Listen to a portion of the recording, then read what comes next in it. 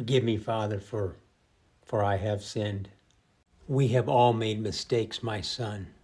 Tell me what happened. I took the Lord's name in vain. Oh my goodness. And what caused you to do that?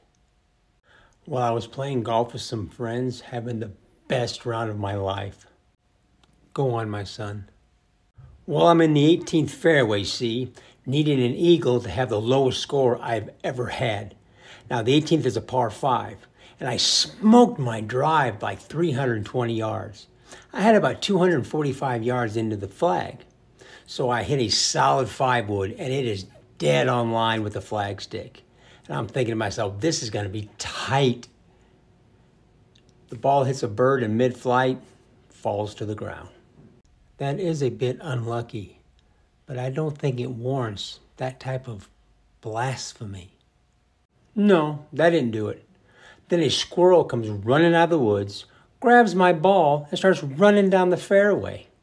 Being an avid golfer myself, I'm beginning to understand why you would want to curse our Lord.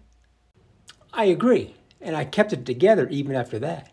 But then this hawk swoops down from a tree, grabs the squirrel, and takes off with the squirrel, while the squirrel is still clutching my golf ball.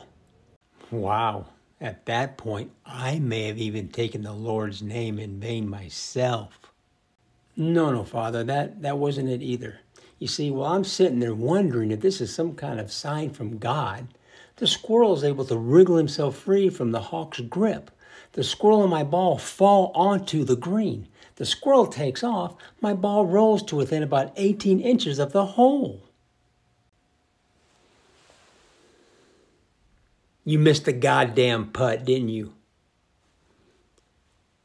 Sorry.